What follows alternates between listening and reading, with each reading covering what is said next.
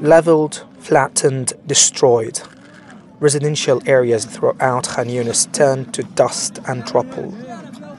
The effects of a relentless airstrike campaign by Israeli forces on the second largest city in the south of the besieged Gaza Strip.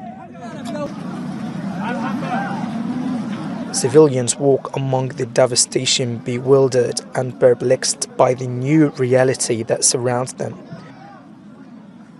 The situation is no better for Palestinians seeking refuge further south in Rafah. 850,000 people crammed tightly together in makeshift shelters and tents. The UN says 100,000 more have arrived in the city in the past few days.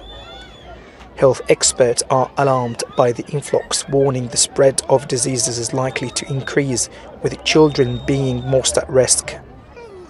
And in Gaza City, the biggest in the Strip and a commercial and entertainment hub, has suffered destruction from which may never recover. Since Israel's campaign began on October the 7th, nearly 85% of Gaza's 2.3 million residents have been displaced. Israeli airstrikes have intensified across the Gaza Strip, with many residential houses and areas in Khan Younis decimated. This comes as the Israeli forces are expanding the military operations, where Palestinians have been repeatedly told to go to the south seeking safety, but areas there have been hit, making the idea of safe havens a false concept for civilians in the besieged Strip. Tareq, Azzoum, Al Jazeera, Rafah, southern Gaza.